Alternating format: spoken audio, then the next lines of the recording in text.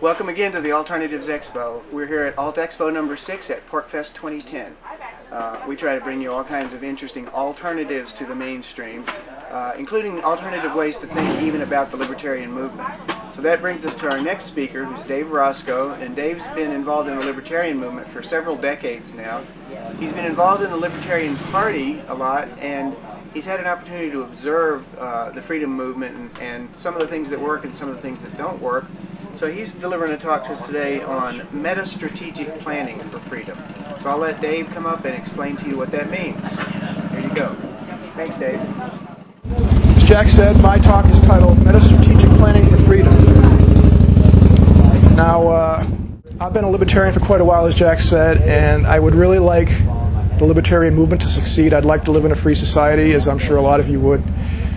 And I've been frustrated over the years with the lack of progress that's been made, and I've been spending a lot of time recently thinking about what we could do better to make our libertarian strategies work and let the libertarian movement succeed and actually get to a free society.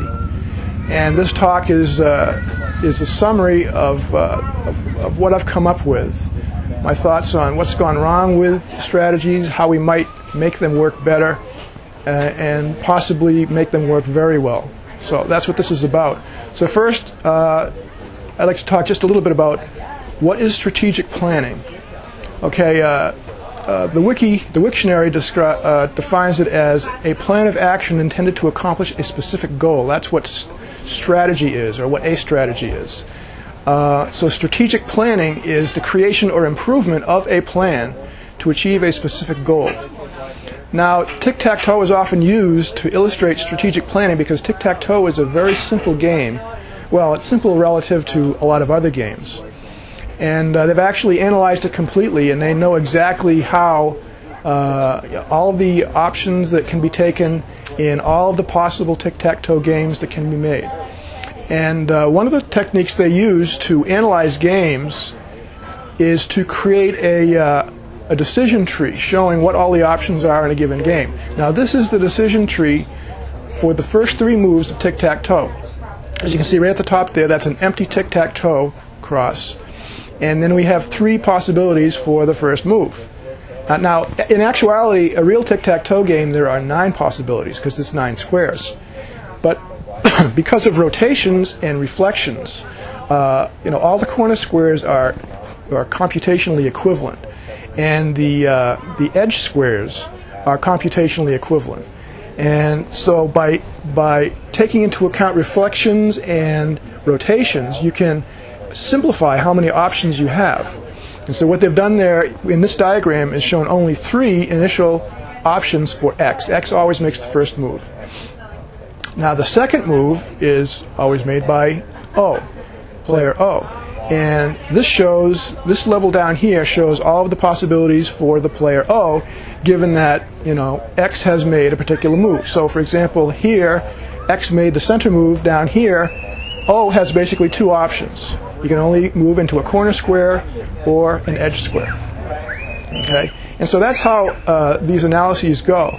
And in theory, what you can do is you can use these diagrams as a roadmap to figure out how you can win the game. Now, one of the problems, it's not exactly like a roadmap. The main difference is that with a roadmap, you make all the decisions about which way to turn. When you're playing a game, somebody else is making some of the decisions. So, for example, on this level, X is making the decisions, O is making the decisions on this next lower level down. So if you want to go to a particular place, you have to take into account, what the other player is going to do. Now, it's really difficult to see how this works at the top level of tic-tac-toe because you're so far from the end of the game. But what you can do to illustrate this better is to pick a time in the game a lot closer to the end. Now, this diagram here shows all the options available in the tic-tac-toe move tree, but right near the very end of the game, after 6 moves have been made, 6 particular moves. This is the state of the game at this point. And again, we have, in this case, we have 3 options for the player X, and for each of those options, we have various options for player O. And then after O makes his moves, then we have the options for player X again. And all these terminal squares here, or these game lattices, show actual ends of games. Okay, now this one here, for example, is a win for the letter O, for the player O. This one here is a win for player X. Well, no, this isn't. This is the win for player X, and this is how you might be able to get to it. But getting to it is a problem because you have to take into account that O is going to do its best to mess up your plans. So, for example, if you decided, oh, here's a winning position, I'm going to try to get to that. So if you go up here and you say, oh, I'm going to make this move, I'm going to play this square, okay, which becomes this square here. The game state will be here because you want to get to this win. But O is going to obviously put its letter there, and it wins the game. So this would be a bad choice because, you know, if O is on the ball, O is going to win if you make this choice. So you look elsewhere, and you come up with the idea that, well, I might win here. I could get a draw here, and you just basically look at all of your options. You assume that the other player is going to look at all of his options and make the best move for him, and taking into account what moves you can make and what moves the other player can make, you make the best choice. So it turns out that either one of these choices is best because it will allow player X to get to one of these two draw positions. And it doesn't really matter which one. If you want to increase the chances of a win, if O makes a mistake, you probably want to pick this option because if O does make a mistake, then you'll be able to get to the win down here. Okay, so that's basically how strategic planning works when you're working with a diagram like this. Okay. Now let's go back up. Okay, so that's strategic planning in a nutshell. Now, what is metastrategic planning? Okay, metastrategic planning. A metastrategy is an overarching strategy determining which other strategies to use in a given situation. So metastrategic planning is the creation or selection of strategies to use in different situations. And that sounds like a simple idea, and it really is. It almost basically means looking at the larger context of a given contest or game or whatever and picking out the best strategy for it. A strategy can be a sub-strategy in a larger strategy. So that's basically what metastrategic planning is. So now let's go back. Now I'm going to show you some diagrams that I've created. What I wanted to do was use the idea that they use in game theory like tic-tac-toe for diagrams that would help us think about libertarian strategy. So now the differences between the two games are tic-tac-toe has 2 players, but our struggle for freedom has millions of players. Tic-tac-toe has its 2 players move one at a time, but in our struggle for freedom, players do things all at the same time. Tic-tac-toe actually comes to an end. It ends after 9 moves. But in the struggle for freedom, you can't do that because things can happen. There can be backtracking, strategies fail, you try something else.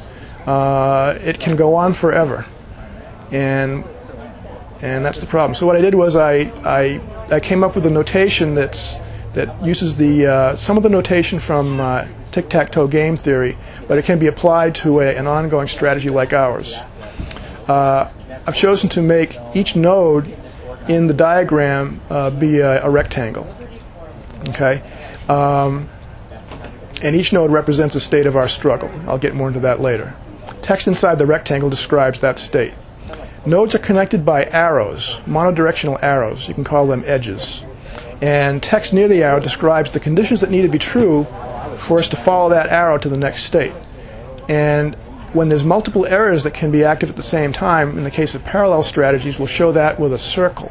Okay, because you can do more than one thing at once. You don't have to do one thing at a time like you can in tic-tac-toe. Okay? So, let me go back. All right, so now, this is what the general libertarian strategy is. It's very simple. 2 boxes, 1 arrow. You start with the state of society. You want to get to a free society. How do you get there? We call it effective libertarian activism. Okay? That's all it is. Now, the question is, what's the effective libertarian activism? Okay. Well, let's go back. and we'll look at some specific strategies that people have tried